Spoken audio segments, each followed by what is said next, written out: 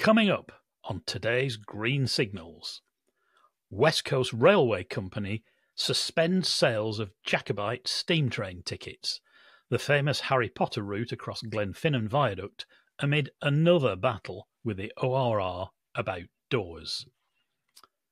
Andy Street and Andy Burnham unveil their alternative to HS2, but is it really a viable alternative?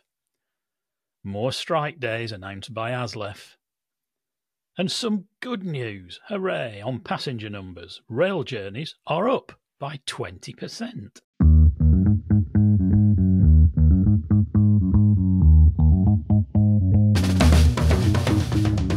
Hello and welcome to Green Signals from me, Nigel Harris, and I'll let him tell you where he is.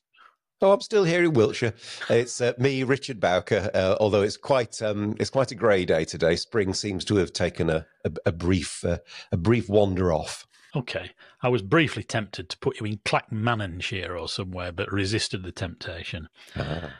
Anyway, if you enjoy this episode, please give it the usual thumbs up if you're watching on YouTube, which really does help us to produce more of what you want and enhance the quality of the show. Or follow us, excuse me, if you're listening on Spotify.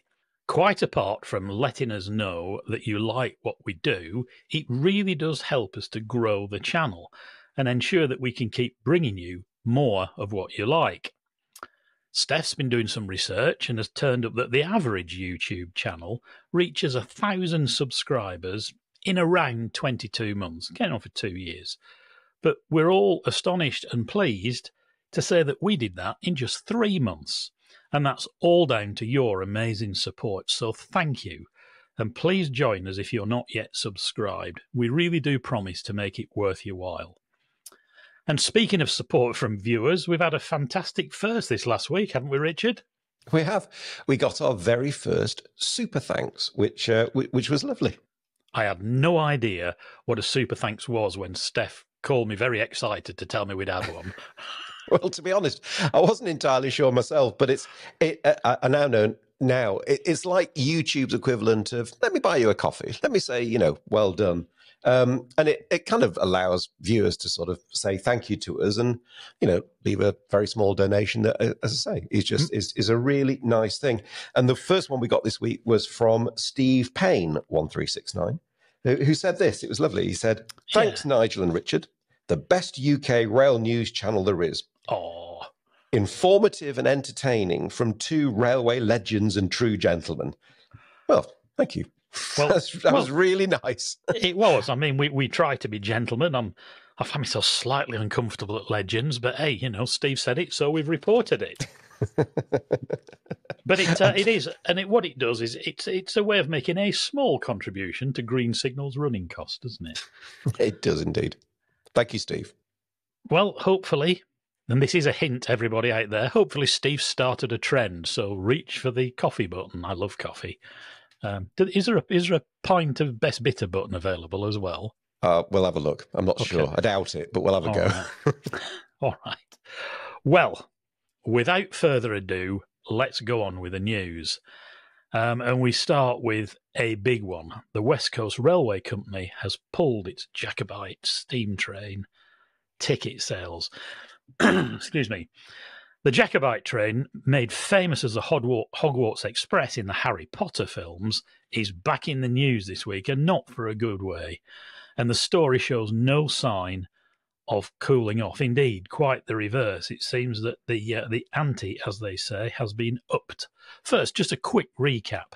So bear with me. Are you sitting comfortably? In 1999, legislation was passed that would lead to the banning of railway carriages with hinged doors, known as slam door stock, although exemptions were possible for those operators using slam door trains and carriages on the national network.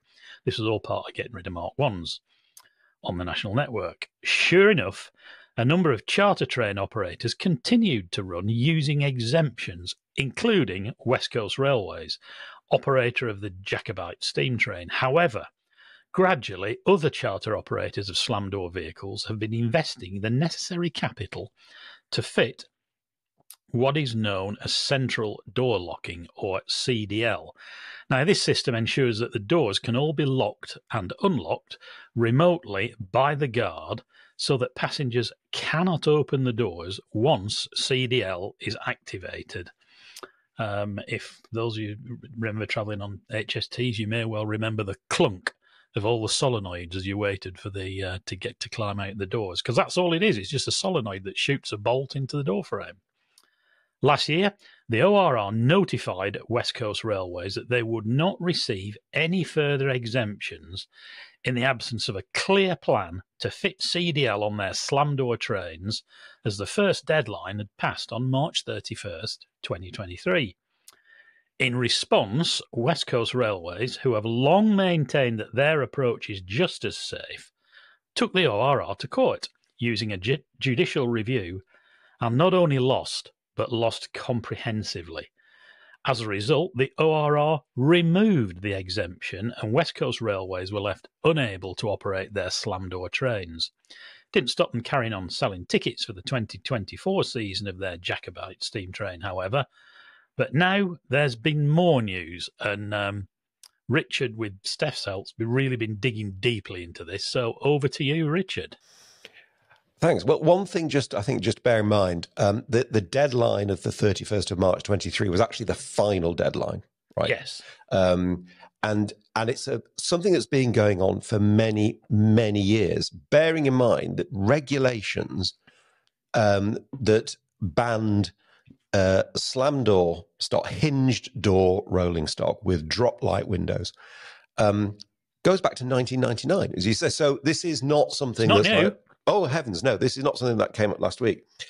So, look, you've summarised the background of that really well. That's exactly where things have got to, and they lost the judicial review. We might talk a little bit about the judicial review and what was said, because it was a pretty comprehensive and indeed, actually, decision. On the 1999 point, I do remember when they came in asking about the charter train stuff, and the ORR made clear that these were exemptions that at some point they would have to be converted or scrapped. They made it clear that this was not a forever thing. Okay, so that's where we've got to. The forever's come to an end, doesn't it? On the 21st of March, so this is, last week, West Coast Railways said that they were disappointed to have to suspend the service, the Jacobite service. We're sorry for the inconvenience that's been caused. And they made the point, and this is correct, the Jacobite service, railway, steam train, is something that is enjoyed by thousands of people, right, every year. It unquestionably adds value to the local economy and the national economy. There's some discussion over just how much, but it definitely adds some value. Oh, it does. And what West Coast Railways said was, we really hope that the ORR will grant us a further exemption, because there could be, all this value could be lost. And then they said, we remain committed to working with the ORR to find a long-term solution. Incidentally, Richard, Scotland's Mr. Railways, Bill Reeve, has told me on more than one occasion that the Jacobite is the only passenger train in Scotland that he doesn't have to subsidise. There you go. So it is a valuable asset, both for West Coast Railway Company and also for the Scottish economy. Now, the ORR responded to that from the 21st of March in quite a strong way. They said, they made it clear. They said all railway operators, all heritage operators, were told several years ago that 31st of March 2023 was the final deadline. And I went and had a look at that in the judicial review decision.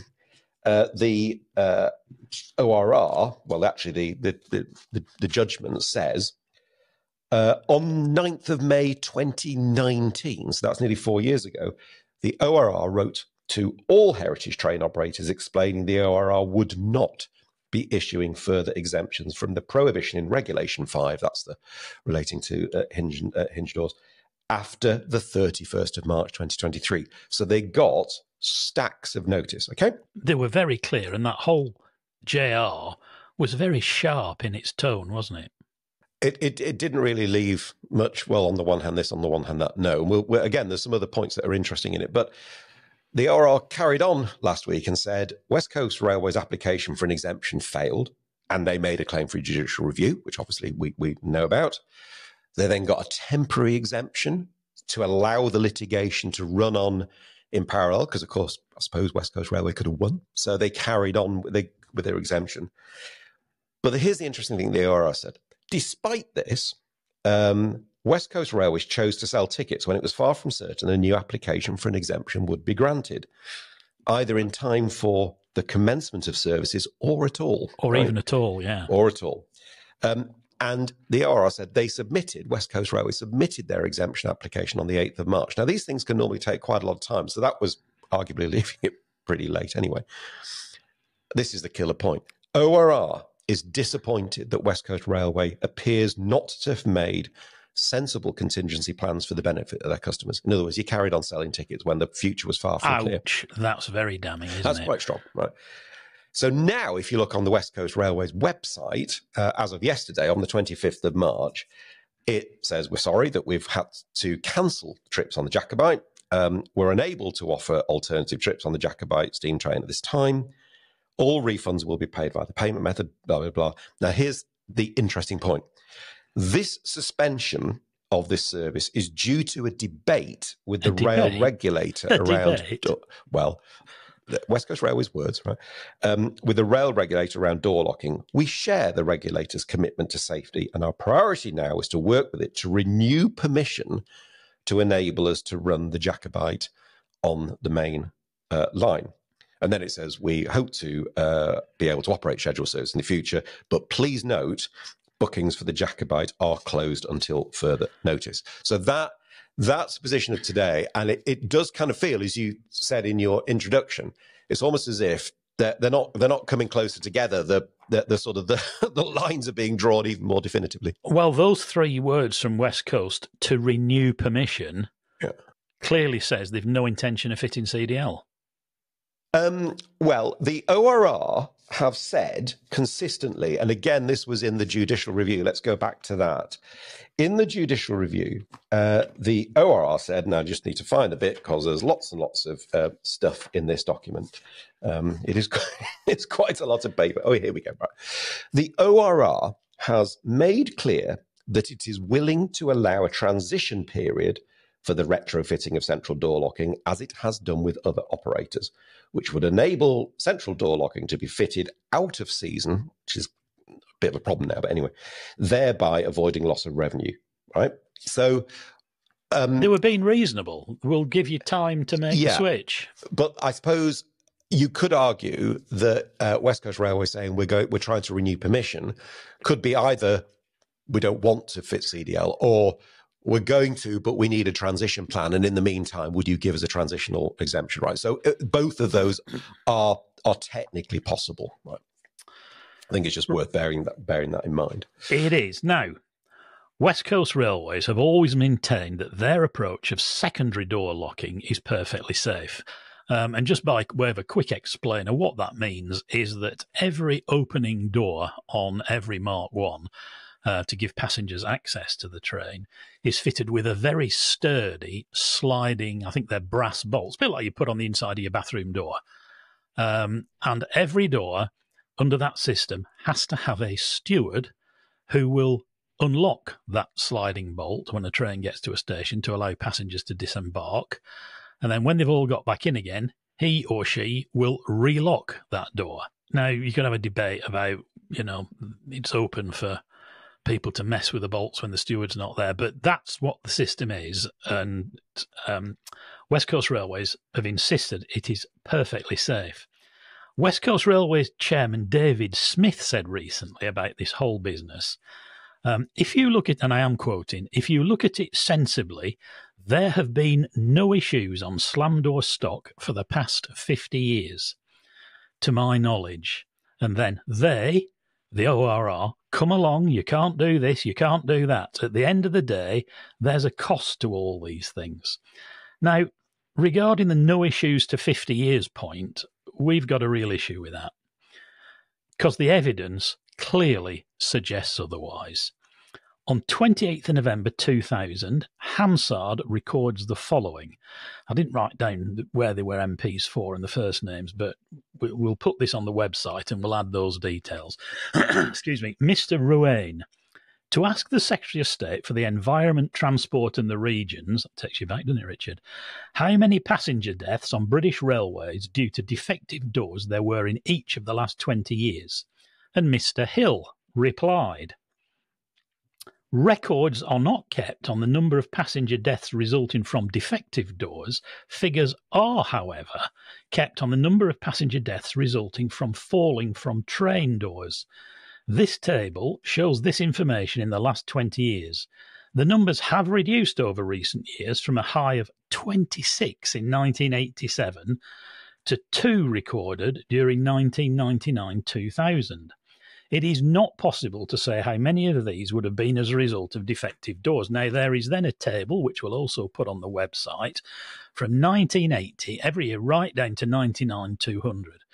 And just glancing down the table, the numbers of deaths each year are 14, 16, 11, 13, 14, 16, 12, 26, 19, and so on it goes, to create a total of 235 fatalities between 1980 and 2000, falling from doors, whether defective or otherwise.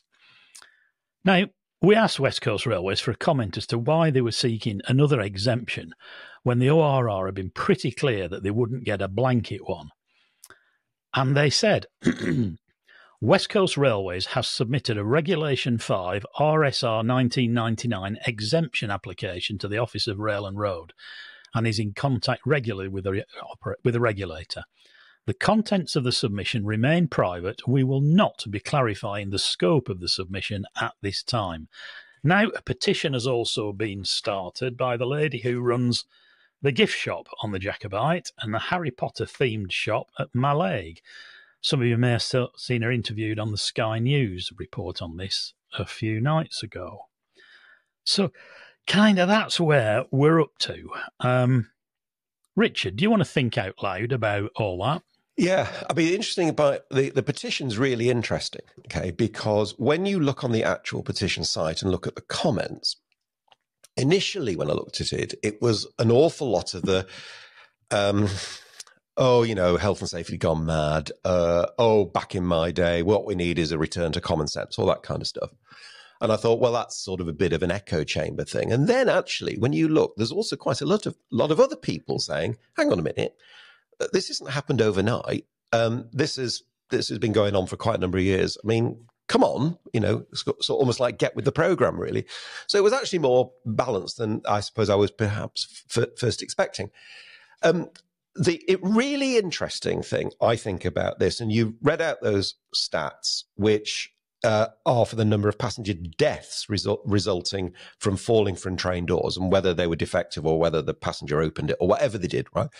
I mean, those are fatalities. Now, there's one principle which in the judicial review documentation is there as well, which is safety legislation and safety risk management is an evolving science. It doesn't sort of stay static, as we learn. I mean, it's a bit like, when we were kids, it was perfectly normal to get in a car without a seatbelt. I mean, yes.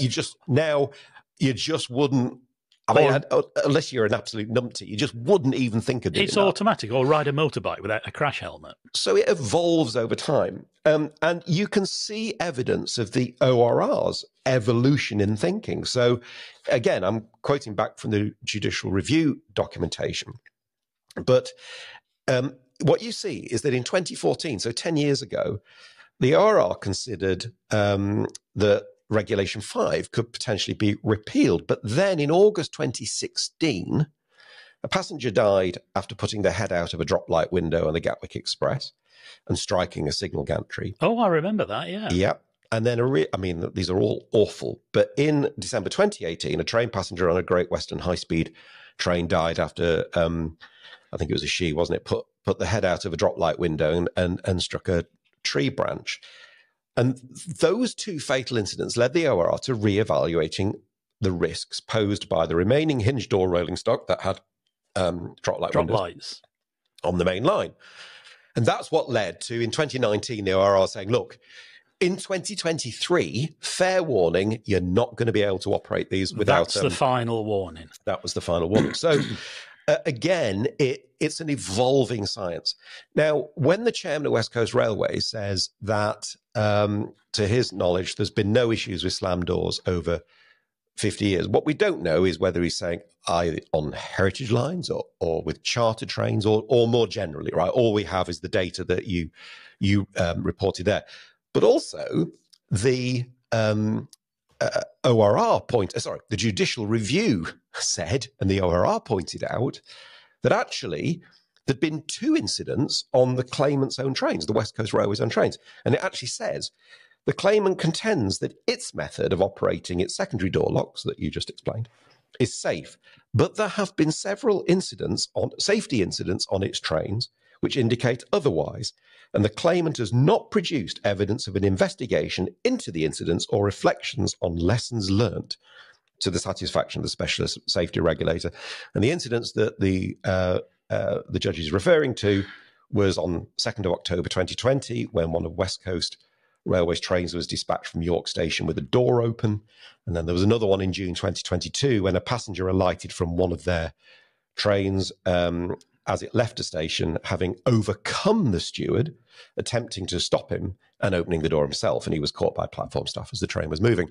So I'm afraid to say, even on your own trains, West Coast Railways, there have been incidents with these doors. So it is a very tricky area. How do we sum it up? Well, the judge who threw out the judicial review actually said it was common sense that CDL be fitted. Not only that, there was a very interesting clause, if I can find it very briefly, which actually made it clear. In fact, here it is. And it's worth just reading this, right? On 26th of July 2021, so this is almost 3 years ago, the ORR published an assessment of the costs of installing CDL. And it got the information from 3 train operators who had fitted it or were in the process of doing so. Now, these are the numbers then. The maximum cost to retrofit each carriage is £26,250, so £348,000 for a 12-carriage train. The maximum number of trains operated by a single heritage train operator in a day was 4, making a cost of £1.393 million. Here's the point. This was said to be well below the notional economic value of preventing a fatality assessed by the Department for Transport on 2019 figures to be £2,017,000. So what the ORR are saying is there's actually an economic rationale to doing this from a preventing fatality point of view. So what did you say on that cost, Richard? Because I saw James Shuttleworth, the commercial manager of West Coast Railways, on that Sky News report a few days ago, saying it was going to cost them £7 million to fit CDL. I haven't. Yeah, I saw the same thing. I've not seen the breakdown, the numbers. They do have an awful lot of vehicles. Interestingly, we understand that they have fitted CDL to their Mark II rolling stock. I think that's used on the Northern Bell. Northern Bell service. Now, again, is that because it's easy to do, or is it? I don't know. But as a principle, they've done it. They've done it. So if they've done it there, a reasonable person would say, well, why can't you do it on the Jacobite steam train? I mean, other operators have fitted it. So LSL, Locomotive Services, which is a very big operator of charter stock, have done it. And if others have done it, and let's say West Coast Railway end up not having to, I don't know, but does that give those others? Well, hang on, this is a distorted market. This is not a level playing field. Does LSL then have a legal case to bring that they'd spent all this money that somebody else has just been let off from doing, if that's what's happened? So, yeah, it's possible. But it does feel to me, Nigel, as if now the ORR have really now almost said, no, we said no. And we meant it. And we kind of meant no. And West Coast Railway seem to be saying, well, yeah, but 50 million for the economy of Scotland, and you've got to be reasonable. And it just feels as if we're now in it's a sort of standoff. It'll be fascinating and actually quite worrying for a lot of people. What happens next? I mean, what we're really saying is the ORR can't really back away from this now and retain any credibility, can it? It's very difficult to see how they change their stance unless the one thing they do is if West Coast Railway say, okay, look, we're going to do it, but it's going to take X amount of time. And during that time, we need a sort of a temporary exemption to allow us just to physically do it. The ORR have said yes to that before. So that would be, there would be some logic to that. But if it just is, you must, we won't, that seems very difficult to resolve. I mean, that's not materially changing the decision. That's offering them a transitional period, which they've offered before. And it would be a reasonable thing to do. You can't suddenly overnight fit 20-odd carriages with central door lock-in. So a transitional. But it does feel like the OR cannot now back away on the core principle of having it done. Because it's probably entirely likely that Jeremy Hoskins is going to come down the road with one of my learned friends and his quill pen saying, hang on a moment.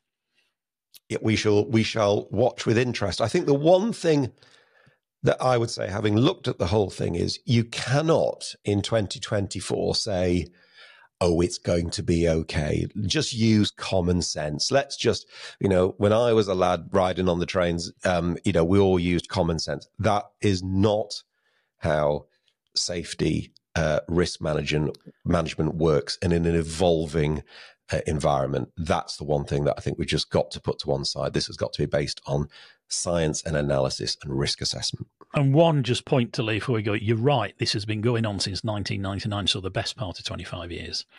And yet, watching that Sky News report the other night, the man in the street or on the roof of the top deck of the Clapham omnibus would quite easily draw the conclusion that this is blown up recently and it's a big battle between elfin safety and officialdom, making life difficult for the little guy trying to do a decent job. That's not how it is.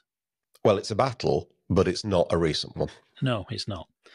Okay, I'm sure we'll come back to this at some point. And again, before we move on, thanks to Stef for doing an awful lot of research in all sorts of places to come up with the data that we needed to do that. So thanks, Stef. So there was white smoke last week, moving on from Andy Street and Andy Burnham, the mayors of Birmingham and Manchester, with their alternative to HS2. But you were left, you might well laugh, you were left bemused and thoroughly in Meldrew mode, I think, Richard, weren't you? It doesn't really work on radio, that, does it? But as you were saying that, I was starting to smile. You're absolutely right. Yeah, I was bemused is probably about right. And I'll explain why, right, in a minute. But one of the reasons I was bemused, because it wasn't really, although it was kind of announced, it was announced in a very unusual way. It was kind of done as a bit of a social media release, really, rather than any report, or certainly I've not been able to find a report. And one of the most amazing things was the tweet that Andy Street, the mayor of Birmingham, put out, which was absolutely extraordinary. Shall I tell you why? I'm agog, Richard. You're agog. Then let me explain why. It was absolutely extraordinary. Unagog me. We'll put a picture of the tweet up. But before we do that, for those watching on YouTube, the Spotify and Apple, yeah, okay. Spotify and Apple people watching in black and white is between the pink and the green. Yeah, all right. Touche. Yeah, all right. We have to be of a certain age to get the pot black joke as well. Yeah, I know. There's the snooker joke. Yeah. Okay, so we'll put it up in a minute. But first things first. In fairness to Andy Street and Andy Burnham, what they have done is they've kept the debate alive despite the Prime Minister's best efforts back in October last year. To kill the whole question, yeah. Absolutely. And they both said no, right? And they've kept it going. So that is, we should all be indebted to them for that, right? And actually, just at that point, we should say that Andy Street deserves an especial doff of the cap as a Conservative mayor swimming against the Conservative current. I bet he wasn't popular in Downing Street. No, and that is also very fair. So well done, Andy. We respect that. But the but's coming, because this tweet that if that was timed to perfection, wasn't it? Well, Pat on the head and then slap. Well, tell me if I'm wrong in a minute. All right, tell me if I'm wrong. This tweet came out, which he may not have done. It might have been somebody from one of his team. Oh, jeepers, right. Okay, anyway. Keep going, you fool. I'll keep going. And it said this. It said, 3 months ago, Andy Burnham and I commissioned work to look at improving connectivity between the West Midlands and Greater Manchester. Now we've reached a provisional conclusion, build a new rail line. And I kid you not, there was an emoji of a little steam train. Isn't it amazing how that icon... How many years is it since steam last operated? 1968, so it's 1968. 70. Okay, so it's quite a long time ago. Well, I'm 58 this year, so that's 56 years, right?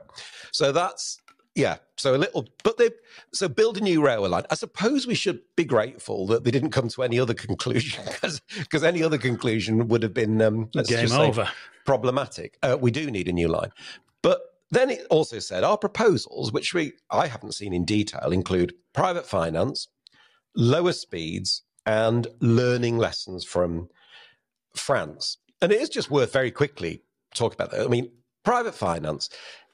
I do worry that everybody goes, "Oh, it's okay. We haven't got any public money, so we'll get private finance to do it." It's a little bit more complicated than that. It is still fundamentally a loan. I mean, it is investment, but it's a loan that has to be repaid. And actually, it's not as straightforward as people think. There are some examples of projects that have been done as concessions elsewhere in the world. They've been refinanced using pension fund money. That's very cheap money, but it's also money that is only invested when there's no risk. So you can only do that when it's built and it's operating. So to get it built and constructed is much more risky. So private finance is not the panacea that a lot of people think it is. But nonetheless, we'll await and see what their proposals are. They say lower speeds. Well, hang on a minute. If you're going to run at lower speeds, that does have implications for the number of trains you need, the number of benefits you can get. I mean, it might actually be the answer, but, you know... And it restricts the capacity at terminals to turn them around and get them out again. It has some big operational implications. You're absolutely right. And then... learning lessons from France. Well, okay, that's not of itself a daft idea at all. There are some examples of new rail lines. I think, is it Bordeaux to Tours, which has been done relatively recently, it's one of the more recent ones where there's basically a concession that's done it. It's actually a relatively straightforward line to build, which actually phase 2A from Birmingham to Crewe is actually not dissimilar, really. But don't forget, lessons from France. Well, some of the biggest French contractors who've done a lot of TGV construction experience, like Bouygues and Vinci and Eiffage, they're all working on HS2 today. So you kind of could go and ask them today. And I know from, when we've spoken to Guillaume Pepe, SNCF's president and chief executive in the past, his godfather of the TGV. Absolutely. His whole advice has always been, build it fast as you can, as much as capacity you can, because you'll never regret either decision. So I suspect if you actually ask the French for advice, you might get back, well, why did you cancel HS2? So, but look, at least the debate is carrying on. But it did make me sort of sit back and think, and the reason why I was really bemused, I think it's become two issues now. I really do. I think issue one is what we do between Birmingham and Crewe, right? Phase 2A.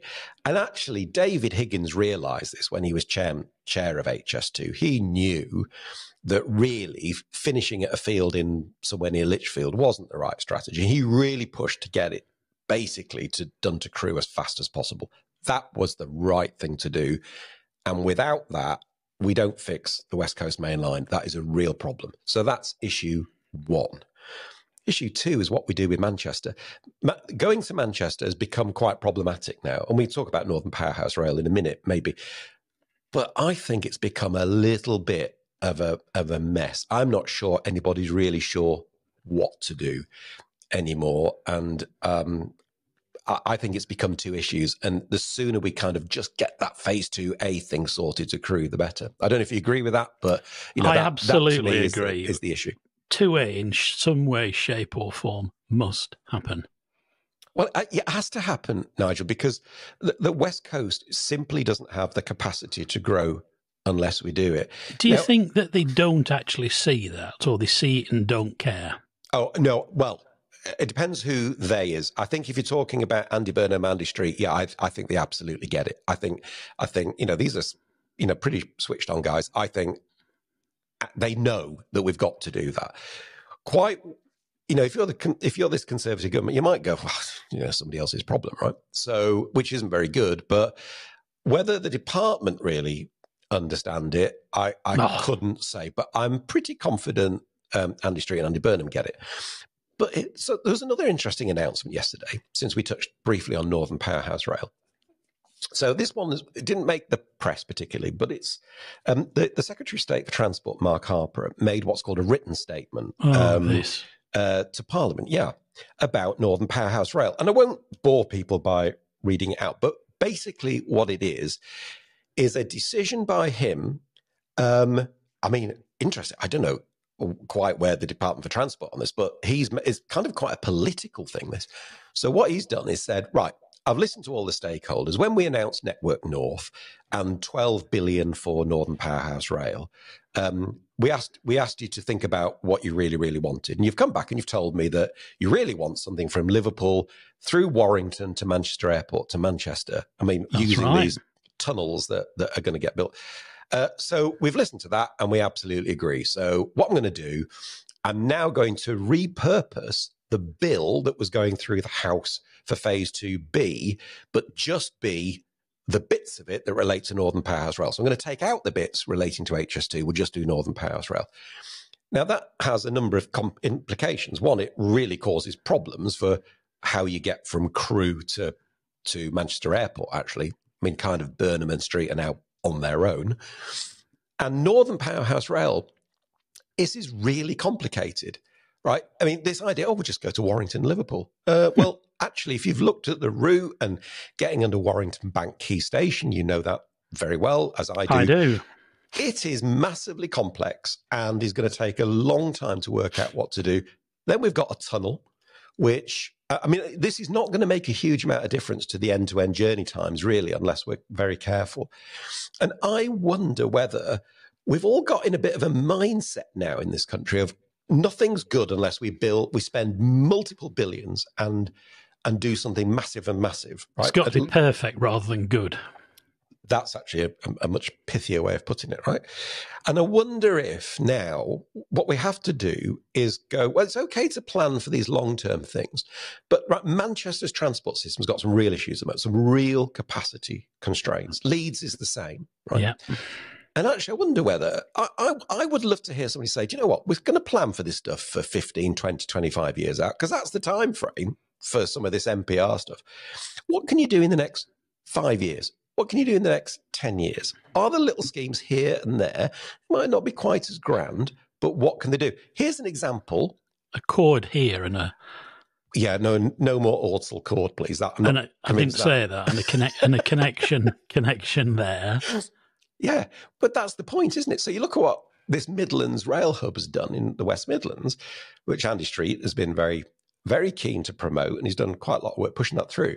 So that's a couple of little chords near Bawdsley, which has enabled all sorts of things to happen around the Camp Hill line through Moseley and down to Kingswell. So that improves Worcester to Birmingham, over to Nuneaton, and cross-city services get some capacity boost. Maybe that is what we need to be doing in Manchester and Leeds. They'll say they're doing that anyway, but this Northern Powerhouse Rail thing, particularly now that the Secretary of State's done this, and it's all subject to business case affordability, all subject to this, subject to that. It's hedged around with so many caveats. I wonder whether, a bit like with the operations where we say we need to get back to a boring, reliable, frequent railway, I wonder with projects, we also need to go, well, what can we do now? I want to see stuff happen now, not when I'm like 85. How many years have they been talking about that chord? Is it at Rufford that will give access to trains from Liverpool to the West Coast Main Line? And there's things like they could take those back-to-back buffer stops away at Ormskirk and maybe put some hybrid trains on there and run direct trains from Liverpool into Preston Battery over the last section. These are modest schemes which nobody seems to be looking at now. It's almost as if we don't get out of bed for less than 100 million in it, or a billion or 2 billion. unless we start working out how to do stuff that is a lot more cost effective but quick, I think we might lose people on the way. And just because, there are some, listen, you and I are both from the north, right? I'm from Manchester, really. I mean, born in Oldham. And I think there's a little bit of, well, London's had Crossrail, so we want something just as big.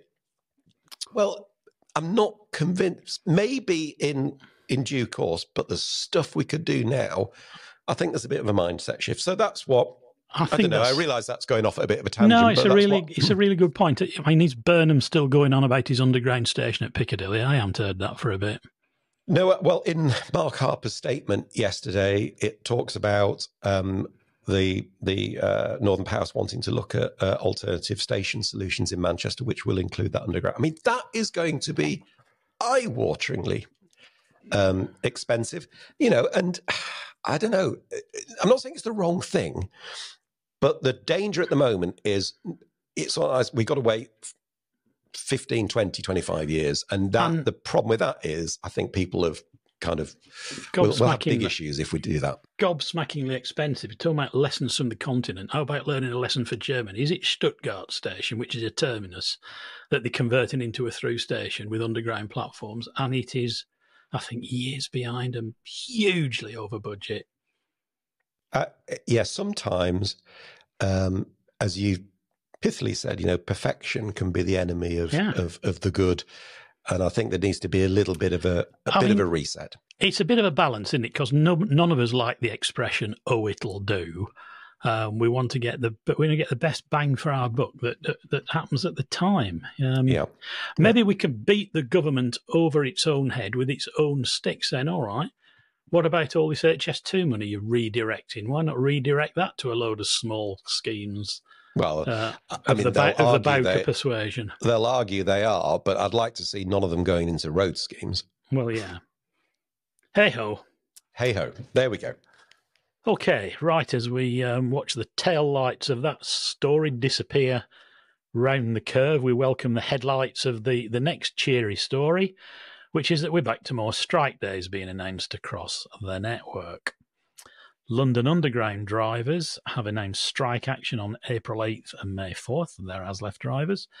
And drivers at 16 train operators, also ASLEF, have announced a new wave of strike days and another 6 days of overtime bans. Probably going to be greeted with an air of weary resignation and as trust by the public in the railway collapses yet further, Richard. And that's the problem, isn't it? It's just not getting resolved. I thought I saw two things I thought were quite interesting. One was there was an exchange in the House of Commons where Rail Minister Hugh Merriman kind of indicated that he would be prepared to sit down and have a chat with. That he was actually due to make a Whelan, I thought. So that looked. Now we don't know the detail of that. Is he going to talk about the strikes? We don't know. But the very fact of a meeting. I agree. So that, and I know we beat them up, but Hugh Merriman does always strike us as a guy who cares and is prepared if he can, and the system allows him to engage. So that's a good thing. And we've always said that, based enthusiasm regardless. Yeah. There was a second thing I thought was really interesting. I know these are just tweets amongst people like us who just chat about this stuff. But there's been a bit of a debate about what Labour's policy is going to be for rail. And Roger Ford tweeted the following. He said, a good post-election strategy for Labour would be 1, settle the ASLEF dispute, 2, don't distract the railway for the next 12 months while it gets back to providing a boring and reliable service and goes for growth, 3, consult with the industry on next steps, 4, do no harm. And I was compelled to go, that's the plan. Do that. Yeah. Right. So that struck me as that's a very sensible plan. And number 1 was ASLEF. And you're right. That was in, part of a long debate about Labour's transport policy, in that Stephen Morgan, the Shadow Rail Minister, and Louise Haigh, the Shadow Secretary of State, do nothing but run through a litany of why the current system is wrong and Conservative failings, without giving any detail about what they would do as an alternative, other than public ownership like it's some kind of magic wand. And I have to say, I'm really fed up with that. Of course, there's a few No, I know a you few are. defenders cropped up and said, oh, well, yeah, but if they announce anything, the Conservatives will steal the policy. Well, that's treating the voters like fools. We've been left till the last minute before we're given any options in detail. And voters are savvier than I think either of the parties or some of these commentators give them credit for. Voters see through this sort of stuff. And as railways are never an election issue, surely there's an opportunity here for Labour to corner the railway vote and get them on side by just saying what they're going to do. Now, do they not know, or do they just not want to say? My gut feel is they don't know. Well, look, you've been really clear on this. I mean, this is one of the areas where we slightly disagree, right? And I think it's actually quite rational from a political point of view to keep your powder dry. Certainly at the moment, the Conservatives are doing such a good job of wrecking their own chances. Why upset the apple cart? I do take your point about being transparent, but I also agree with you. Railways aren't, transport's not really an election issue. It never is, never has been, never will be. So it's frustrating for us, but I can kind of see why they do what they do. Well, there's going to come a point where they've got to, what's that wonderful old expression, put politely, perform or get off the pot. Well, that's true. One thing, yes, sorry, that made me smile. One thing just worth bearing in mind, if anybody who's listening isn't aware of what the current issues are between ASLEF and the train operators and the government, if you like, because they haven't changed. No. Right? Do listen to our interview with Mick Whelan, which was, you might not agree with it all, you might not agree with much of it, but you will find it informative, interesting, it's entertaining. He was a terrific guest. He was. And it was great. So do listen to that. Yeah, he caught you off guard towards the end for sure. Yeah.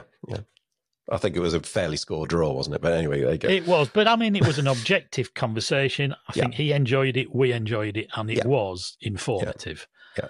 I think there was a settlement this week, wasn't there, between Avanti and ASLEF drivers? I saw some headlines about overtime payments going up from £125 to £600, which had the Daily Mail clutching its pearls.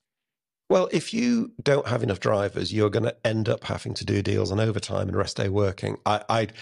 We need to look into that one in a bit more detail. The numbers were pretty eye-watering, really.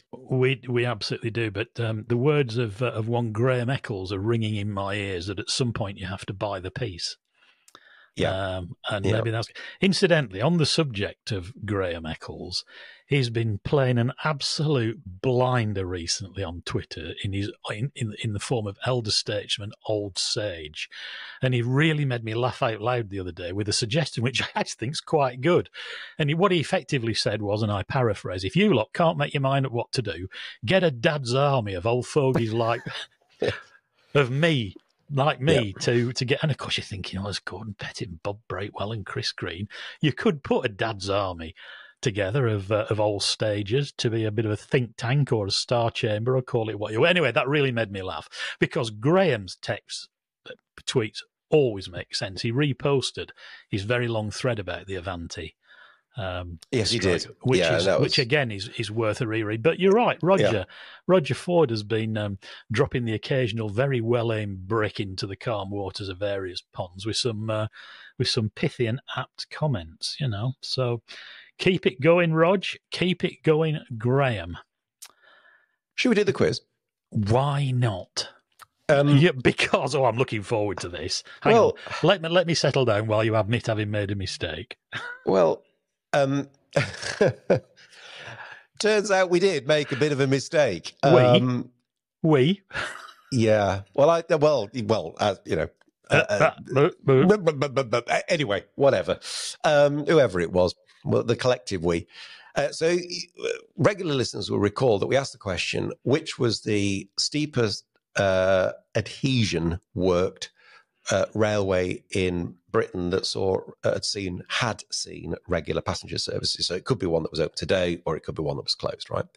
And we had it generated massive numbers of comments. Wrong entries.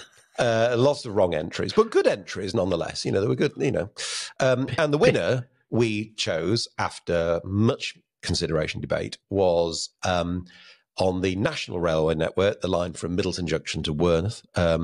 in near Oldham, which we said had a gradient of 1 in 27. And then some bright spark pointed out that we hadn't said it had to be on the national network, and therefore the DLR coming out of Bank Station, where it's much deeper than that, was legitimate, and we agreed with both. So we awarded 2 mugs. However, Leslie Gilpin Railways, that is his handle, pointed out that we'd missed one. The Bowker Light Railway. This is why I think you are culpable here, Mr. Harris, because this is West Cumbria, right? All right, so I should know. Absolutely, you should know. Absolutely, you should know. Pointed out that the Bowker Light Railway, between June 1913 and I think for 12 years thereafter, did operate a passenger service on its line. It's right on the coast near Workington in Cumbria. Okay, it's across some godforsaken moor. Said Nigel Harris about the stunning beauty of the West Cumbrian coast. Anyway, the energy coastline. Anyway, Mr. Gilpin pointed this out, and we did indeed have a look. And sure enough, on the Bowker Light Railway website, which is really interesting, actually, it says, following the stop at Archer Street halt, the trains were immediately faced with a cruel 285 yards at 1 in 17 up to Copperas Hill. It was the steepest gradient in Britain to have carried adhesion-worked passenger trains. I'd wager that 99% of Green Signal's audience have never even heard of Bowker and certainly couldn't spell it, even if they had. Well, both of those are possible. Because it's not like Bowker, you know. It's not. No, Lowca. But nonetheless, so well done, Mr. Gilpin, for pointing out. You don't said he through gritted teeth. Yes, you don't get a mug because you didn't put the answer in during the quiz time allotted. That's my excuse, and I'm sticking to it. So there, but you are correct. So well done. You get a virtual gold star. Anyway, on to this week's quiz. Last week's quiz. We went for a slightly easy one. Which town is reputed to be England's smallest that also has a railway station? The answer, if you do it on the basis of area and the generally accepted definition of a town, is Manningtree on the Great Eastern Main Line. So well done to Ben Borton Payne on YouTube. Was very quick with the correct answer that it was Manningtree. I saw it, yeah. It was lightning, wasn't it? So do drop us an email, Ben, on info@greensignals.org, and we can send your mug. I've got about 5 going out today, hopefully, if the Royal Mail turn up. So all those who are expecting those will get them shortly. Does that include me and Stef? No. So on to this week's question. Still haven't got one. Hence, I'm using my LNER travel mug. There you go. Right. This week's question. Where in the UK is there an example of a locomotive going sideways as part of a regular passenger service? Good question. If you know, I'll say it again just in case, because some people say, oh, I didn't quite catch it.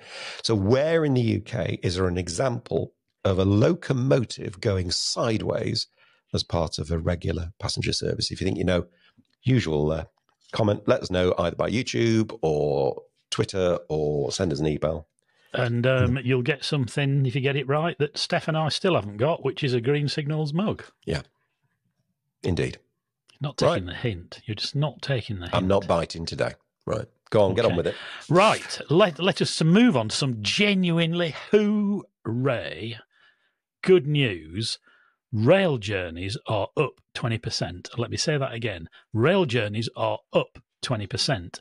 According to the latest figures from the ORR, there were a total of 417 million journeys made by rail in the most recent quarter, October to December 31st, which is a 20% increase on the 348 million journeys in the same quarter in 2022. All operators, had more passenger journeys compared with last year. And that even goes for Heathrow Express, which increased by 5% despite the Elizabethan line opening and taking a slice of its pie. There's a really very encouraging upward trend in the numbers now. Long may it continue. And, of course, it completely undermines the government's refrain, part of which was used to destroy HS2 Phase 2, that, use of the railways changed following COVID. They really are coming back now, aren't they? They are. That last 20%, above 80%, is starting to come back. They're great numbers, aren't they? They are fantastic numbers. Am I allowed however? Oh, God. No, it's just, listen, we are... Never knowingly cheered up, eh? No, this podcast is all about informed comment, okay? Right? So I share your joy and delight, right? Like, have you let your face know? So, very good. That's better. It is worth looking. We'll put a link on the website. So the GB Rail transition team's detailed analysis that they do on the trends, which Rufus Boyd, I think, put something out on LinkedIn about it recently.